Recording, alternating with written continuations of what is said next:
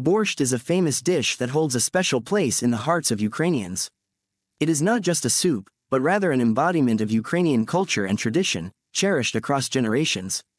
A symbol of hospitality and warmth, borscht carries a history that is as rich and varied as its ingredients. One cannot talk about Ukrainian cuisine without mentioning borscht.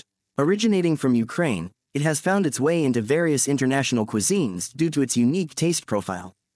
The vibrant red beetroot soup can be served hot or cold, usually accompanied by sour cream or garlic-infused pampushkas, small fluffy bread rolls. The cooking process for borscht involves several stages and requires patience to achieve the perfect balance of flavors.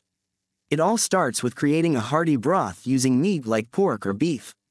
Vegetables like beetroots, cabbage, potatoes, onions are then added sequentially to ensure each ingredient imparts its distinct flavor without overpowering others.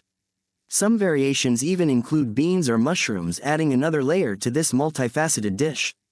There's no single, right, recipe for borscht. Every region in Ukraine has its own version and every family their secret ingredient, from honey to tomato paste, lending unique notes to the soup's overall taste profile.